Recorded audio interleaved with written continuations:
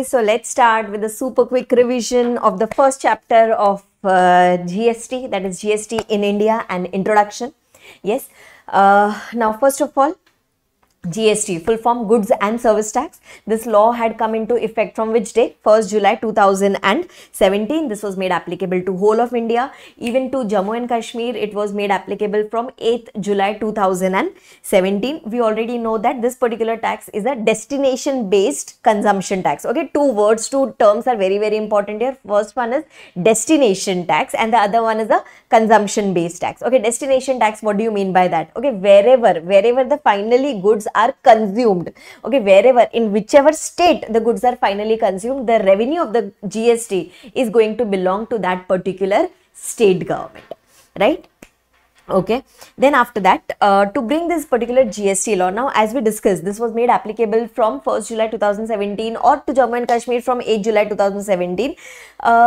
Obviously, the law was applicable from this day, but that does not mean that the working on this particular law started from that day, no, right? So, can we say the working on this was started way back, many years back, the planning etc. had started, and then slowly and steadily this took a shape and then the law was formed. Okay, so now for this particular thing, as you already know, whenever we want to pass any particular act, at that time there should be a bill.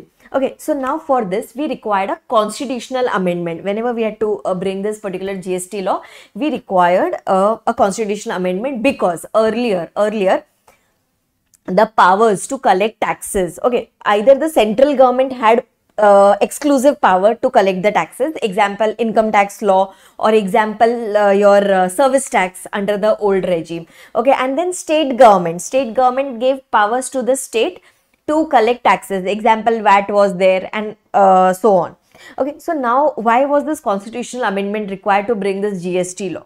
Okay, for the purpose of your GST, okay, for the purpose of GST, now we had to give powers, okay, now we had to give powers to both central as well as state to collect taxes. Okay, we had to give powers to both of them to collect the same taxes, that is your GST. For that purpose, we required the constitutional amendment. Okay, the entire thing we had discussed in our regular lectures as well as our fast track lectures.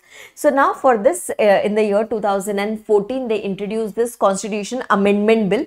Okay, then the bill was passed normally in Lok Sabha and Rajya Sabha, and then after that, the president gave the assent, and then the Constitution Amendment Act, okay, Constitution, we are not talking about GST Act, okay, we are talking about Constitution Amendment Act was passed, and because of which it became very easy to introduce GST in India, because first we had to do amendment in our constitution.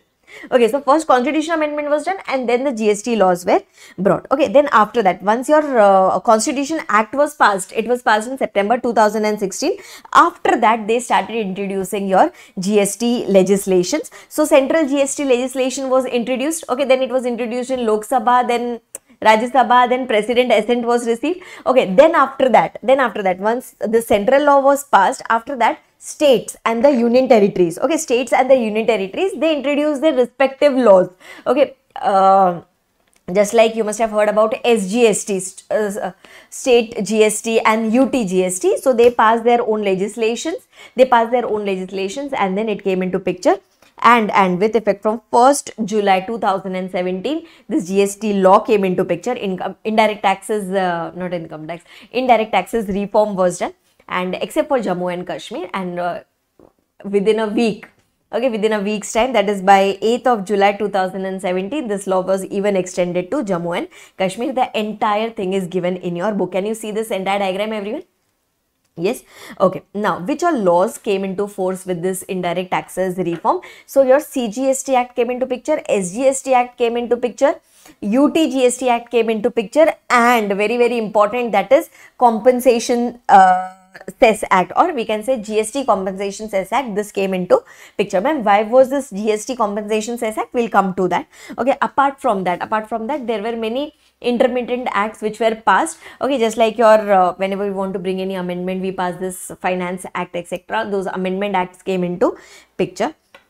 So if I talk about center, okay, if I talk about center, then your CGST Act came into picture, IGST Act came into picture, UTGST Act came into picture, and GST Cess Act, Compensation Cess Act, these came into picture.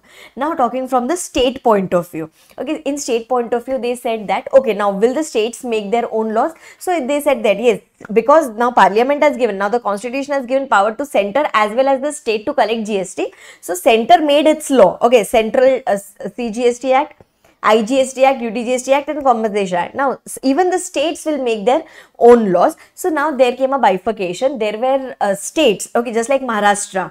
Maharashtra made its own law. See, Maharashtra SGST Act. Okay, now what about union territories? So, within union territories, they did a bifurcation. They said that, example, Delhi. Okay, Delhi is a union territory. But Delhi said that I am a union territory. I will not go under UTGST, I will make my own legislature. Okay, so now 3 states, okay, Delhi, Puducherry and Jammu Kashmir. These three, even though these 3 were treated as union territories, they considered themselves as state and they made their own legislature. Okay, so these 3 we can call it as union territory with their own state legislature. So for the purpose of GST, they will be considered as normal state.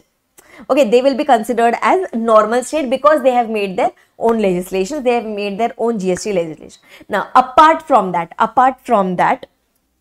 Chandigarh, okay, Andaman Nicobar, then your Lakshadweep, then your Leh Ladakh, okay, Ladakh we can say, okay, then your Daman, Diu, Dadra and Nagar Haveli and other territory. Now these will be called as union territories. I think you can see the list here. Everyone, can you see this? Okay, in the main lecture I told you we can remember it as Call D and others. Yes, that was your abbreviation, that was your short form to remember these particular union territories. These were the union territories who did not make their own state legislations, and if they did not make their own state legislations, can I say they will be coming under the UTGST. Okay, means these rest of the union territories will be following the UTGST because they have not made their own laws. So the law which was made by the center, that will be applicable to them. Okay, then going on to the next thing, that is concept of GST. In concept of GST, basic pointers are covered. Basically, they are talking about the concept of your Goods and Service Tax Act. So they are telling that GST law is made with a purpose of like making the taxes applicable only on the value addition. Okay, making the taxes applicable only on value addition. Now at the first stage, let's talk about the entire chain from manufacturer to wholesalers to retailers to consumers. Okay, when the manufacturer is manufacturing something and he is selling, okay, at that time, can I say he's producing a particular product? At that time, there will be a particular tax on sale which will be paid to the government. Okay, later, can I say after manufacturer, when the manufacturer sells it to the wholesaler will do some value addition and he will sell it to the reseller, to the retailer, we can say. Okay, whatever is the value addition, what is the profit that is added by the manufacturer, on that ultimately the tax will be paid by the a wholesaler. Similarly, when the retailer is doing some value addition, profit element is getting added, and when he is selling it to the ultimate consumer, can I say he is also adding some profit? On that profit, there will be some taxes. So basically, what are they trying to do? They are trying to say that, okay, we are not taxing the entire selling price again. We will not tax the entire selling price again, whereas we will levy GST only on the value addition. Are you clear with this, ma'am? But how is this possible? This is possible by giving input tax credit, right? This is possible by giving credit on the taxes which is already paid. Now let's talk about wholesaler to retailer. Okay, let's talk about wholesaler to retailer. Can I say when the wholesaler is selling it to the retailer, there will be a particular selling price. On that selling price, there will be a particular output tax, the tax on sale that is payable. Okay, but has the wholesaler already paid some taxes? Yes, wholesaler has already paid some taxes at the time when he was purchasing it from the manufacturer. The taxes that he has paid at the time of manufacture, he will get the credit of the same, right? Credits are allowed, and at every level, okay, at every level we will get the credit, and therefore this amount of taxes that we have already paid at the time of purchase, this will be subtracted from my output tax, and we are responsible to pay only the balance taxes. That is the entire, lifeline, that is the lifeline of our GST. And yes, ma'am, then ultimately, who will bear the final tax? As you already know, the final tax will be borne by the ultimate consumer, who is not going to sell it further, who is going to consume it. Okay, because can we say entire value addition? Okay, at all the earlier stages, the credits were available, right? But now, who will ultimately pay it to the government? This will be ultimately paid. The amount will be ultimately borne by the consumer, because he is not going to sell it further. So can we say at that time, if he is not going to sell it further, the chain breaks there.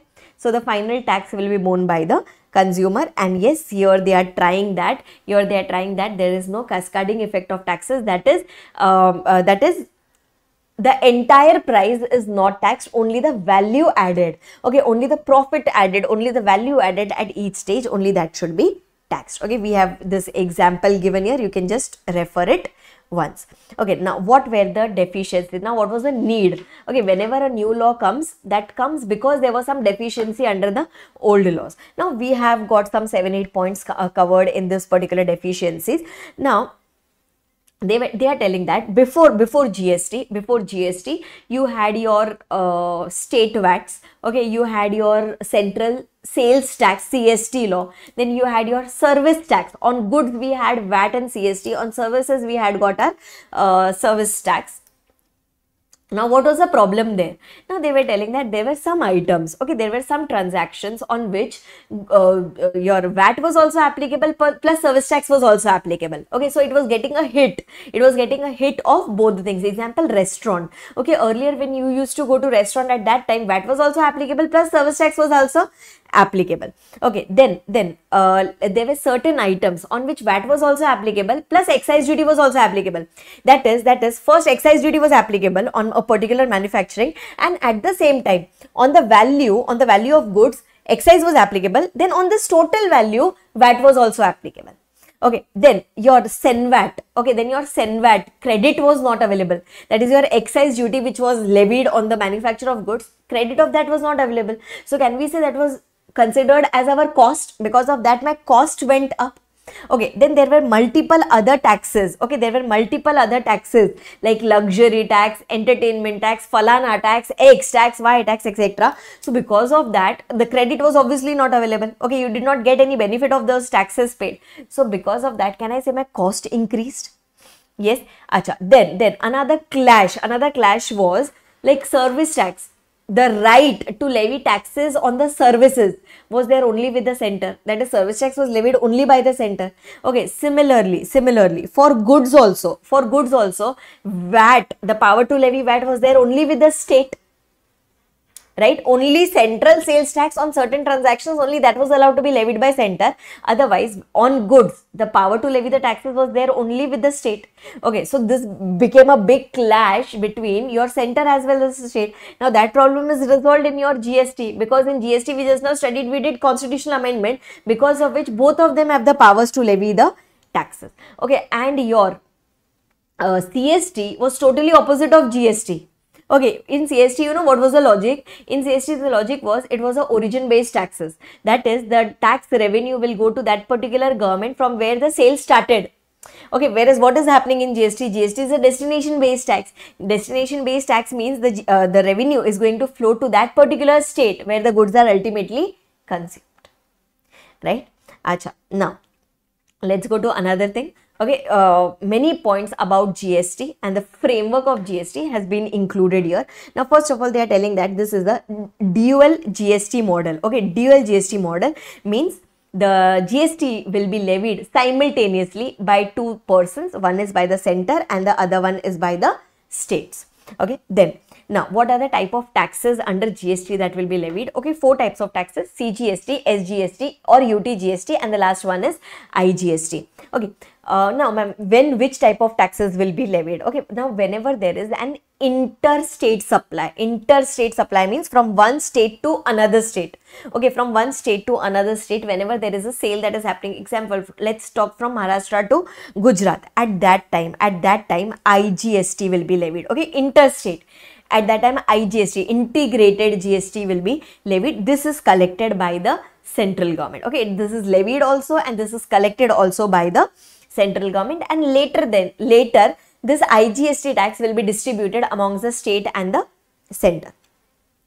When we talk about intrastate supply, intrastate means within the same state. Okay, when we are doing any intrastate supply, at that time, two types of taxes will be collected and levied. One is CGST, Central GST, and the other one will be SGST or UTGST. Okay, SGST or UTGST.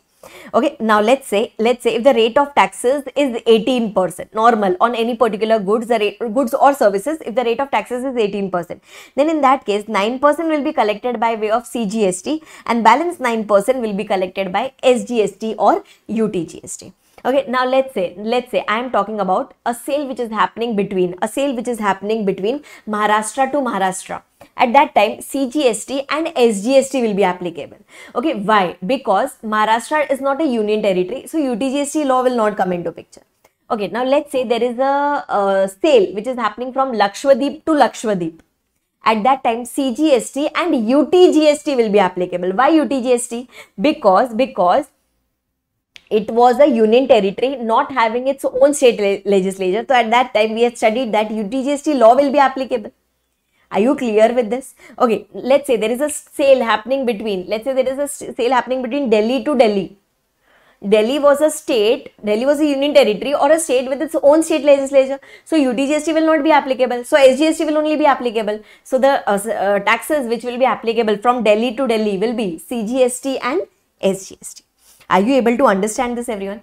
Yes, then for the purpose of simplification, for the purpose of deciding the rates of GST, they have done some classification. For goods, they have bifurcated. Now we have n number of goods getting traded in our economy, getting manufactured in our economy. So they are telling that we are going to use HSN code, okay, harmonized system of nomenclature. We are going to do the naming or numbering of the goods as per this, and based upon that, okay, on the basis of that, we are going to decide the rate of GST that will be applicable. And for services, we are going to use a concept of service accounting code, that is SAC. Okay, on the basis of SAC, what are we going to do? On the basis of SAC, we are going to divide the services and then we are going to decide the rates of GST that will be applicable. Then there was a concept of composition scheme which was introduced under your GST. Now they are telling that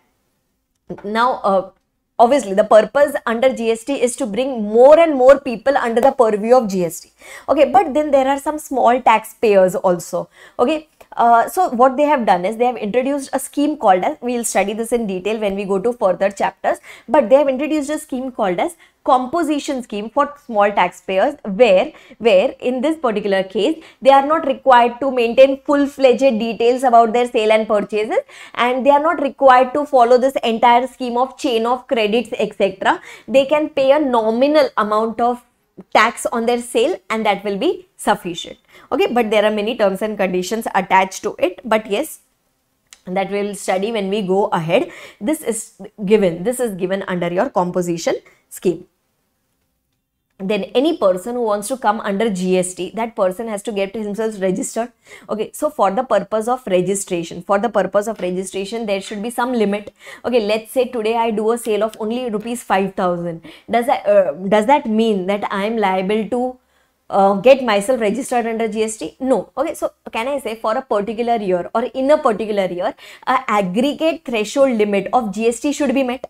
Right, aggregate turnover limit should be achieved. If that aggregate turnover limit is achieved, then only I become liable to get registered under GST. So for that particular purpose, we have got a separate chapter called as registration. So those threshold limits, etc., we are going to study in that chapter. Then apart from the relief that we have given to the small taxpayers under the composition scheme, now they have also introduced some exemptions. Okay, some products will be totally exempted. Okay, example, your milk, okay, fresh fruits, fresh vegetables, etc. These are totally exempted from GST. For that, we have got a different chapter called as exemptions from GST.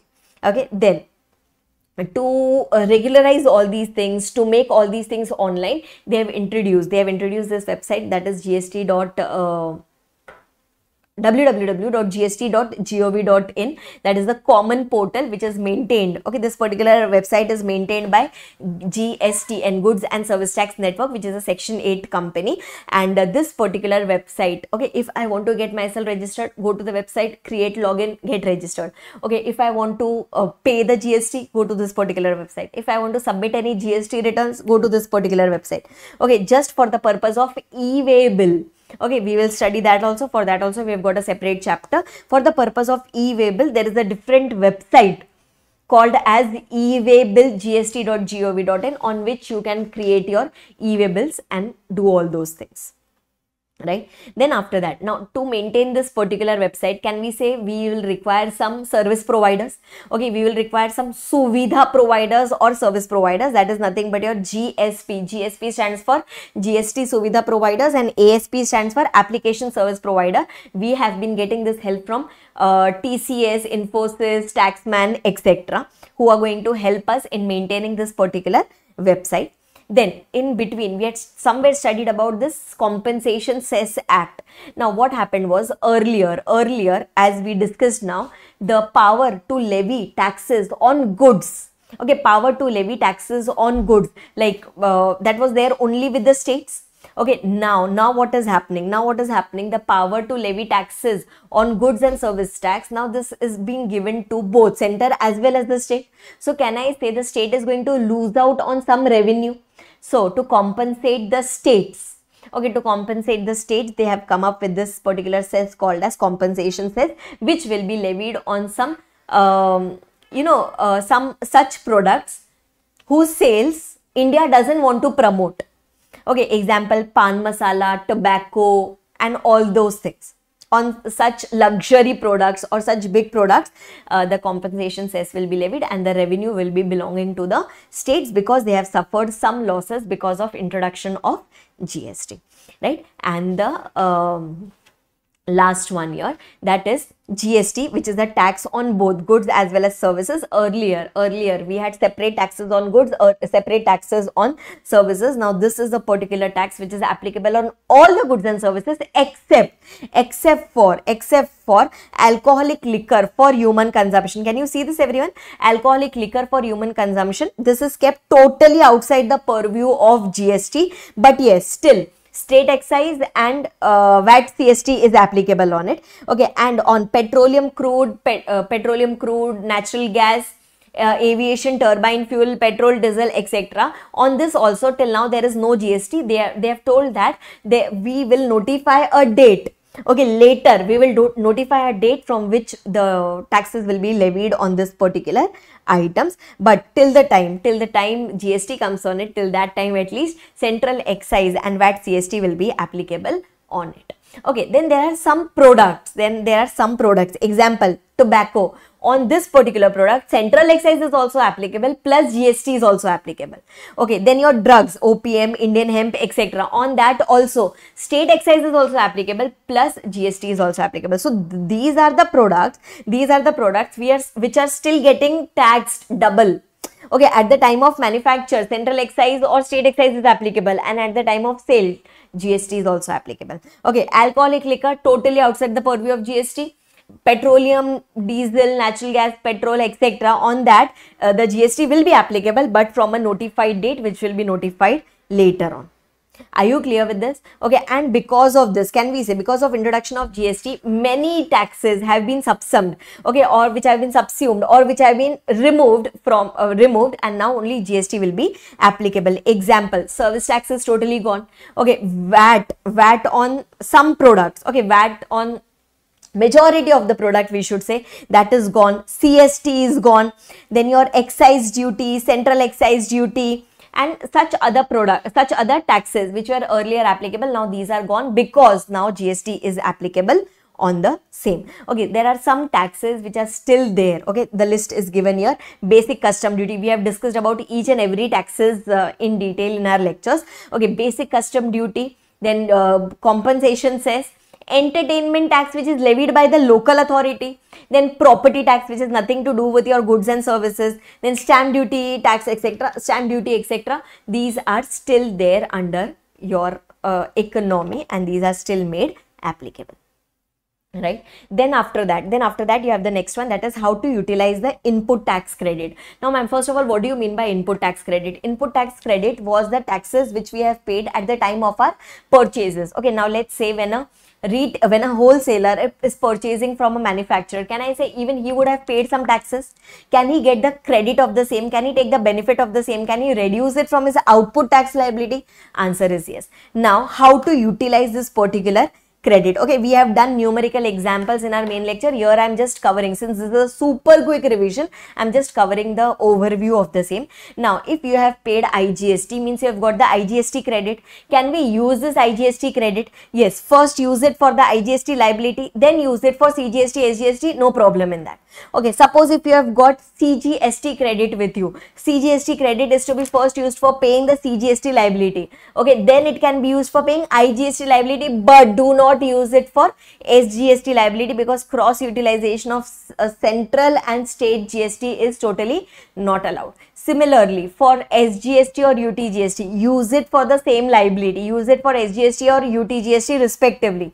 Okay, then if you still have some SGST credit available with you, then use it for IGST liability plus, but please do not use it for CGST liability, right? Then seamless flow of credit, this we have already discussed. What happens in case of seamless flow of credit? Here they are telling that suppose if there is a intra-state supply, okay, intra-state supply, so can we say CGST and SGST will be charged? So this particular revenue should belong to that particular center. CGST will go to the center, SGST will go to which state? SGST will go to that state where the goods are ultimately consumed. Okay, so if I'm talking about Maharashtra to Maharashtra, so whenever there is a sale happening from Maharashtra to Maharashtra, let's say 10,900, so can we say the sale is happening from Maharashtra to Maharashtra, so this 900 will go to the center, right? This 900 will go to the center, this 900 will go to the Maharashtra state.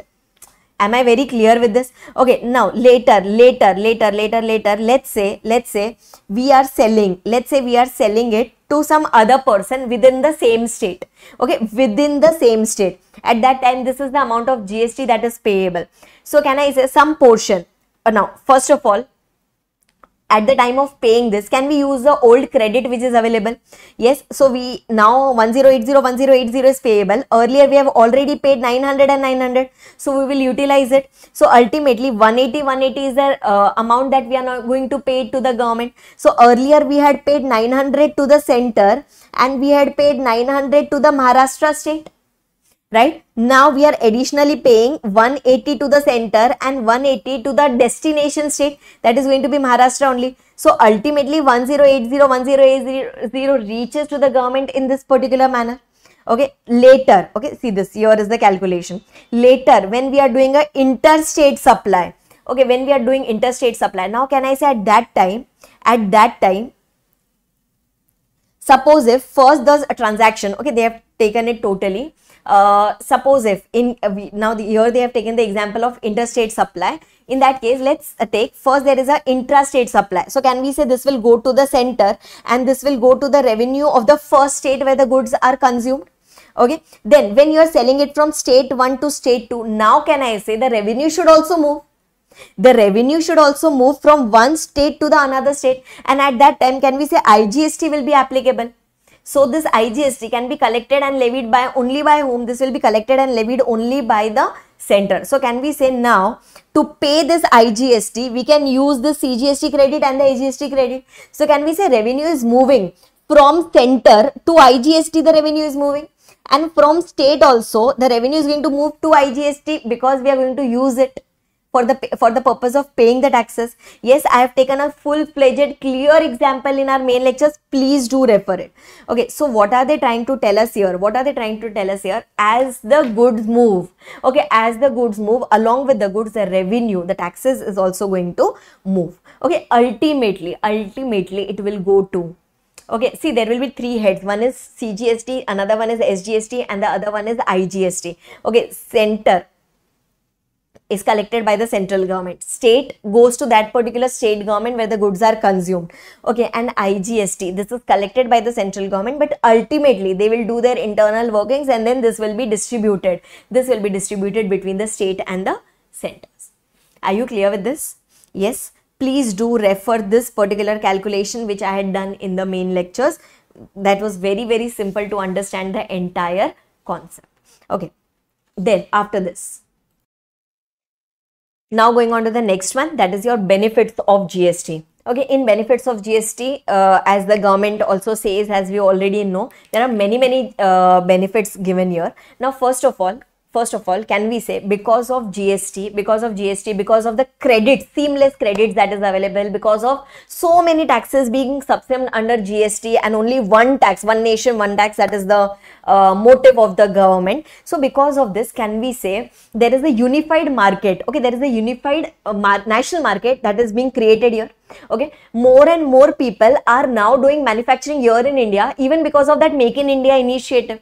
Yes, and because of this, can we say more and more money is getting invested here in India, which is boosting the economy also, which is creating so many employment opportunities also, right? Then after that, because of one tax, okay, because now so many taxes have gone and only one tax is applicable, so it becomes easy even from the taxation point of view.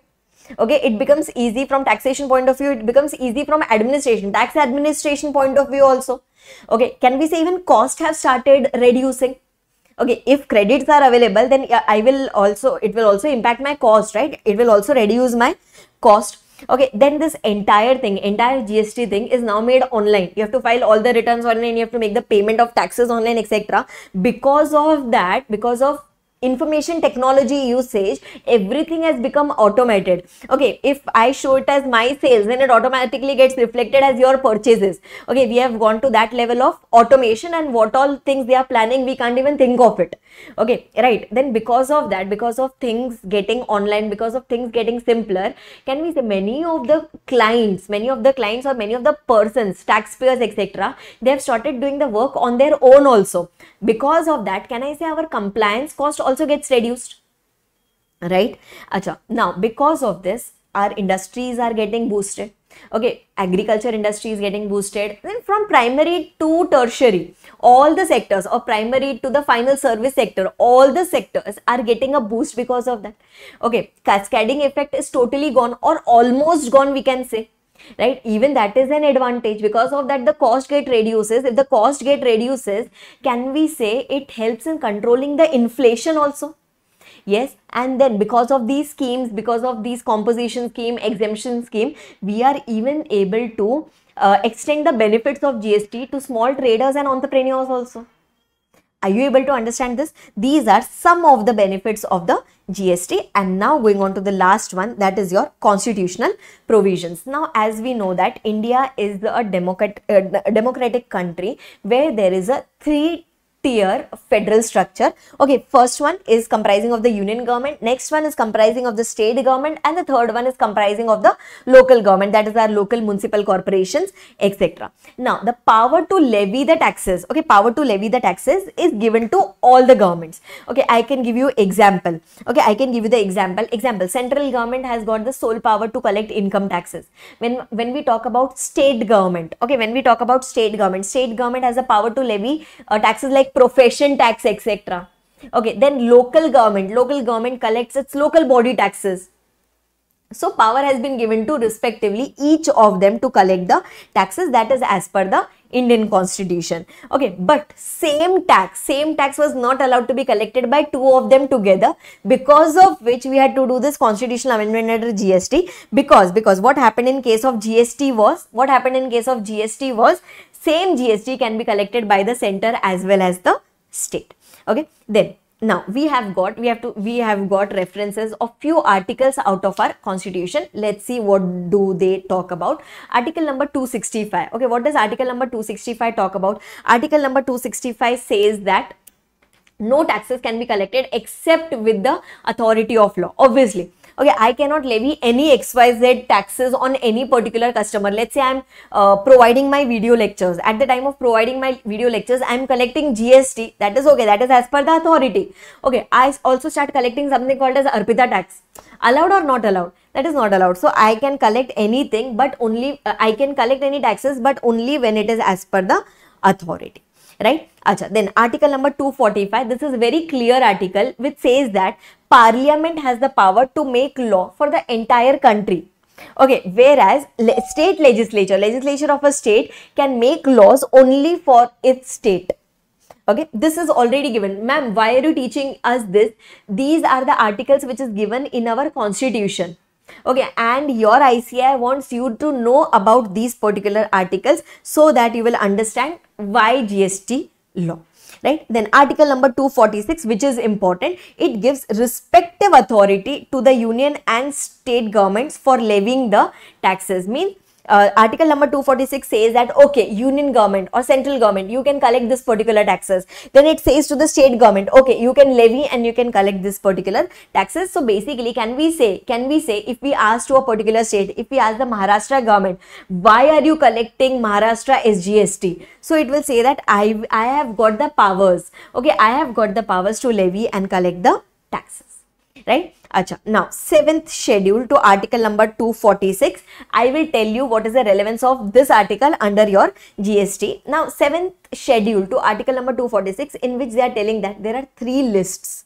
Okay, in our constitution, there are 3 lists. List 1 is your union list. Okay, this contains all those matters on which only central government has the right to make laws. Okay, list 1 contains all those matters on which only central government can make the decisions or it can make the laws. Example, income tax. Okay, list 2, which talks about your state list. It contains all those matters on which the decisions can be taken only by the state government. Okay, example, profession tax. Laws relating to profession tax. And the last one is your list 3, that is your concurrent list. Okay, concurrent list means it contains those matters on which central as well as the state government have the power to make laws. Can we say now GST is going to form part of this particular concurrent list? Because on this the powers under your GST, the power to levy, collect the taxes, etc. is there with both central as well as the state government. Right? Now, what was the need for constitutional amendment? I have already told you this. Because of this constitutional amendment, now we have got the powers that GST can be levied and collected by both center as well as the state. Very clear with this? Okay. Then, one very important thing which is to be remembered here is when we are talking about interstate supply. Okay, interstate, from one state to another state, which tax was levied? IGST was levied. Okay, for all the provisions, okay, all the provisions relating to interstate supply, okay, that will be decided only by the parliament. Okay, that will be decided only by the parliament. Just see the second point here. Parliament has got the exclusive power to make laws. Can you see this? It has got exclusive power to make laws with respect to goods or services in case of interstate. Okay, in case of interstate, from one state to another, parliament will make the laws for the same. Parliament has given the power that we can levy and collect IGST on it. And do you recollect what are we going to do with this particular IGST? This will be ultimately shared between whom? This will be ultimately shared between the center and the state. Right? Then the next important article here is article number 279A, which talks about GST Council. Now, what is the purpose? What is the purpose of this particular GST Council?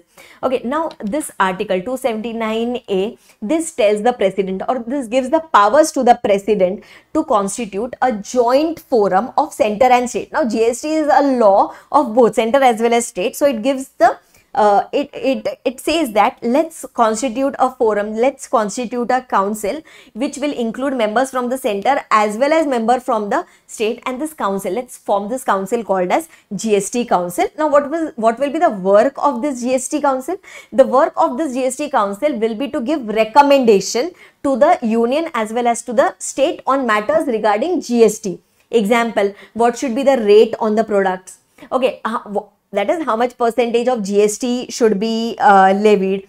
Then which all products should be exempted, which all products should be made taxable. Okay, then we will also notify some states, okay, which were economically backward states, now which we want to bring it at par with other states. So some states will be classified as your special category states which will be given some special category of exemptions, or they some special provisions will be made applicable to them. Okay, then what will be the threshold limit for registrations, then how the IGST will be apportioned between center and the states. Now, it's not that GST Council will decide everything. Okay, GST Council will make recommendations. The work of the GST Council is to make something, make a particular, make a draft of a particular law. Okay, then present it before the union and the states, and then they will decide whether to make it applicable or not. Are you clear with this? Now, who all will be there in this constitution of GST? This you have to remember. This is a theory. Okay, this you have to remember it compulsorily. Constitution of GST. The chairperson will be the our honorable Union Finance Minister. Then it will have some members. The Union Minister of the state. This person is a notified person. Okay, Union Minister of State, who is in the charge of revenue or finance. That person will be the member from the center. Okay, and then from each state, whoever is the minister in charge of finance or taxation of each respective state, these people will come and they will be forming part of members of the GST Council.